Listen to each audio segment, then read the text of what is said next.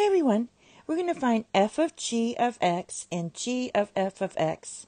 Given our two functions are f of x equals x squared and g of x equals 2x squared plus 2x minus 1.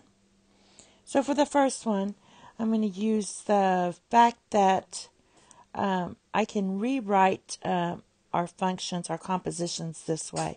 Makes it a little easier to digest. So I'm going to write f for the first one. F g of x. That shows that g is your inner function, f is your outer function. So basically, I'm going to substitute g of x, which is 2x squared plus 2x minus 1.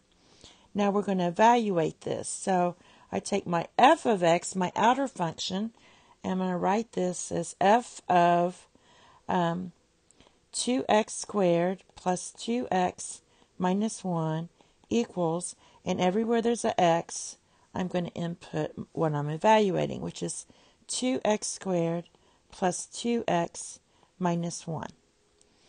Now this is, just write this down twice and multiply. So it's just going to be a little tedious to do this, but we can do this plus 2x minus 1. And just distribute this out. So it's 2x squared times all of this. So 1, 2, 3. That's going to give you 4x to the fourth plus 2x cubed minus 2x squared. Now go to this one and multiply 2x times all of this. So it's just 1, 2, 3. And that's going to be plus 4x cubed plus 4x squared minus 2x. And finally, we're going to do the negative 1. So negative 1 times all of that, just negate everything. So that's going to be negative 2x squared minus 2x plus 1. We're going to collect like terms. We only have 4 of these x to the fourths. Looking at our cubes, that's going to be, how many cubes do we have?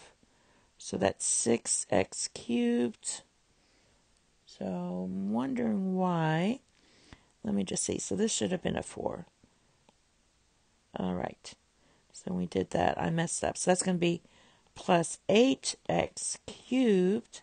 So I took care of these. Now for my squares, I have these. This is negative 4.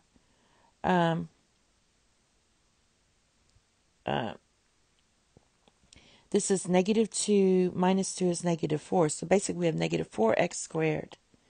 And then plus 4x squared. That equals 0. So we don't need to write anything for those. That just zeroes out. Now for our x's, we have negative 2x minus 2x. So that's going to be minus 4x.